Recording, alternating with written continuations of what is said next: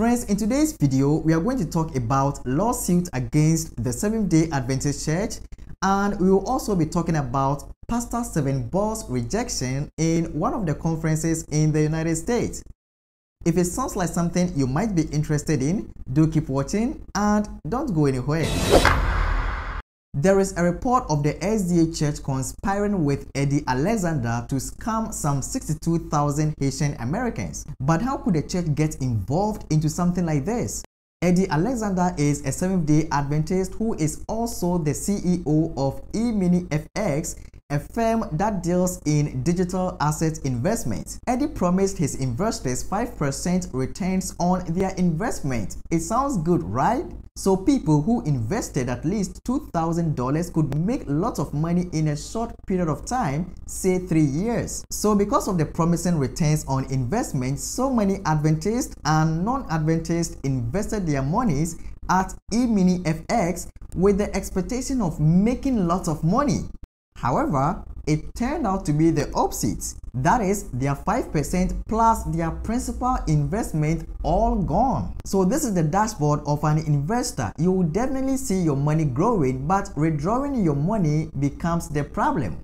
This is serious, bro, but I don't understand why people love get-rich-quick schemes so much that they get themselves into it and eventually lose their hard-earned money. According to this report, an Adventist church board member in New York invested as much as $80,000. Woo! This is money. And what do you do for a living? I'm a resident doctor. And how much do you make?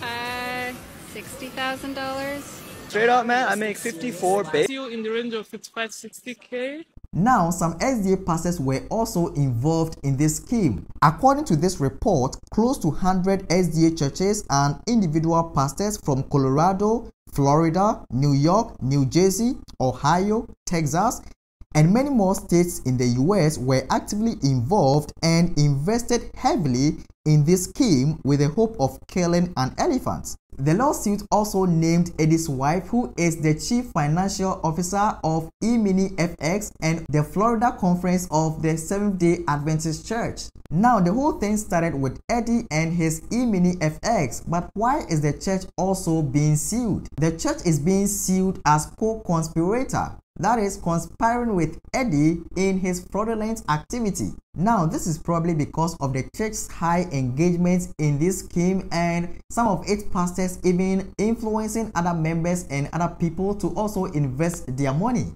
I think some SDA pastors, SDA churches, and SDA elders should be very careful about how they run after money.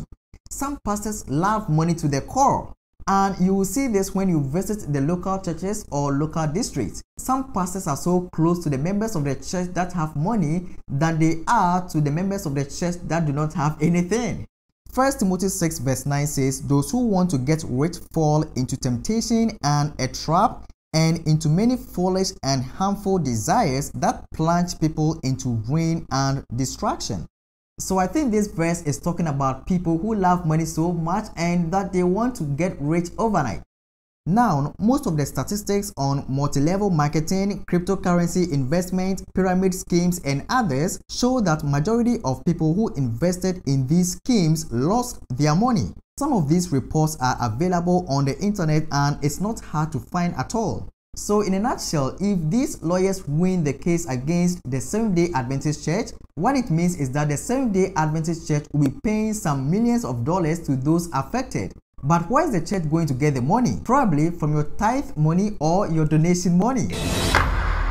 Alright, let's move on to our next story. The Roanoke SDA Church in Virginia invited Pastor Stephen Bohr to deliver a seminar on end-time events or on prophecy. This seminar is set to begin on 5th May 2023. However, the Potomac Conference of the Seventh-day Adventist Church has asked the Roanoke SDA Church to reconsider its invitation to Pastor Stephen Bohr. So the Roanoke SDA Church wanted to find out why the conference is saying the church should reconsider its invitation to Pastor Stephen Bohr. And according to Fulcrum and Adventist Today's post, the reason centers around Pastor Stephen Bohr's position on women's ordination. Secrets Unsealed is a supporting ministry of the Seventh-day Adventist Church. And we feel like we need to do all in our power to uphold the decisions that have been made by the World Church, by the Seventh-day Adventist World Church.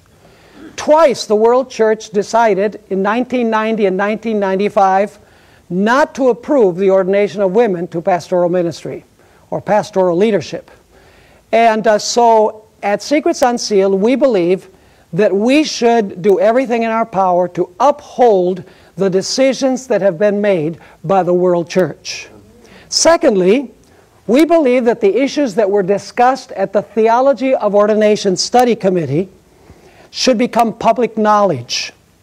We rather doubt that very many people out there are going to sit in the pews and read the voluminous and technical theological treatises that were presented at Tusk. This would take hours and hours of arduous and difficult reading.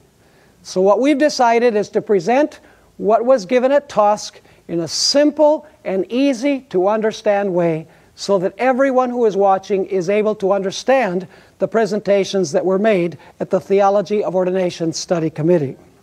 In the third place, it has been virtually impossible for us to gain a communication outlet where we can share our strongly held view that although we support women in ministry, at the same time we are opposed to the ordination of women to pastoral leadership. The channels of communication of the denomination, especially in North America, have been used to support only one side of the issue and are closed to any other view.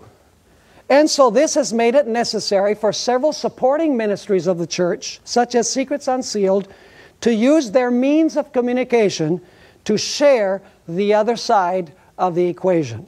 Thus, he opposes women's ordination, and it appears that the Potomac Conference supports women's ordination. And according to Fulcrum's post, the Potomac Conference has ordained some women in the church. Another reason why the conference asked the church to reconsider its invitation is that they say Pastor Stephen Bohr believes and teaches last generation theology. Last generation theology teaches that before Jesus returns, there will be a last generation of believers that has reached perfection and will thereby vindicate God's character. These believers will show to the universe that after all, God's law can be kept and Satan will be wrong in claiming that God's law are unbearable. So because of these and others, the conference asked the church to reconsider its invitation to Pastor Stephen Bohr. But the Roanoke SDA Church seems not to be in agreement with the conference decision and still holding on to their invitation to Pastor Stephen Bohr. And we are waiting to see whether Pastor Stephen Bohr will come or not. And anything that comes, we are going to give you an update.